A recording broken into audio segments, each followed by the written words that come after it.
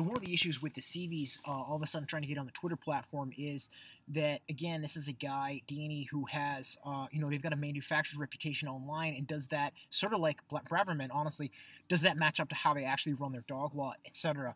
And I, back in the day, talked to, and I think I'm one of many people in the, a lot of people have, who have worked there have bad things to say about, not just Mitch, Dallas, but just the way they run their dog lots. And it's sort of funny because a year or two ago, they had someone else running it besides someone in their family in terms of the Willow dog lot of Dallas CV. And then there was still tremendous amount of complaints. Someone's calling the cops, and about dog beatings and about neglect and puppies dying.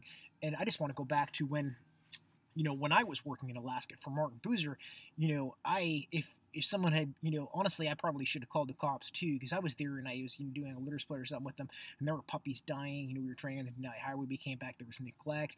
There was dogs getting shot. There was dead dogs in the freezer. There was not and that's another guy with a shining reputation online. But again, it is sort of a livestock approach in Alaska in a lot of places. But the hard reality is, there's just so many issues with this dog mushing industry that aren't really getting shared. In terms of the labor rights of all the dog handlers that work there, a lot of them are working for no days off. A lot of them are working for cash under the table, room and board situations. It's not as shiny as the media would like it to be made. And like I mentioned in one of my other videos, from last summer when I was in California, it mimics and parallels all of the issues with human trafficking in terms of people who are working in the agricultural industry in the United States. A lot of them Latinas from Mexico, etc. Where our food is coming from and who are those people. It's not just the rights and the concern about the welfare of the animals, in Iditarod, but also the people working there, or the welfare of the animals, in terms of the chicken you're eating and the beef you're eating. But it's also the people working there. Are those people even documented? Are they even in terms of the local laws for employees being treated the right way in terms of days off, in terms of health care, in terms of overtime if they're working more? And I worked for years there, and it was always overtime. It was always over 12 hours a day from 6 to 6, so and no days off. So, but more importantly, Bill, that there's just these other issues. It's like Martin Boozer had phones wired so he could listen to the conversations, and he didn't tell you about it. There's surveillance cameras and stuff with some of these dog counts, and they don't tell their handlers about it.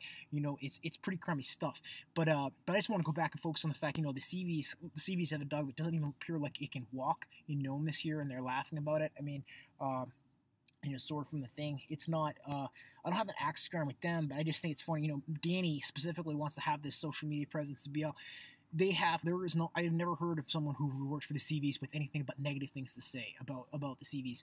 And maybe that's their management approach, but and maybe that's their approach in terms of paying people on time and stuff, because I've heard a lot of things about that. But I've heard terrible, horror stories, and a lot of other mushers have too, in terms of their culling, in terms of the dogs beatings and stuff like that.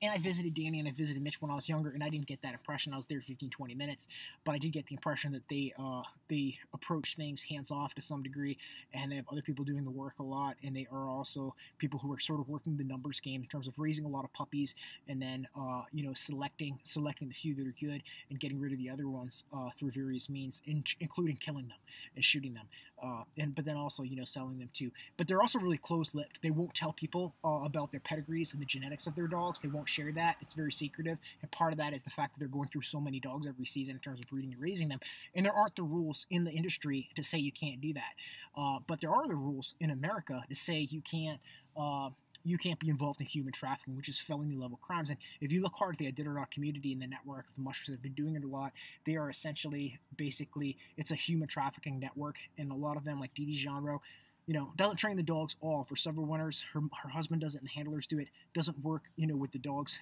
Very, very minimal amount of working with the dogs. And, but then still goes on the race in terms of driving the dogs on the race, sort of, again, this sort of like Blair, there's an image of a lot of these people are just in it for the photos, in it for the newspaper articles, in it for the accolades, and in it for the online interactions that are fake, and not in it for the self-reliance, for the history, for the culture, for the bond with not just the dogs but the earth, and the bond with the planet, and how Joe Rogan Sr. back in the day, etc. They were trying to memorialize and commemorate that, not something about hokey shit and cheesy shit and dogs that can't walk, and guys like Danny who just want to be in it for the money and be fake online, but don't want to take a challenge with one dog and ski and try to defend that family name. You know what I mean? That's part of the issue with Danny, I think, is that he doesn't want to rise to a challenge. He wants to play games online.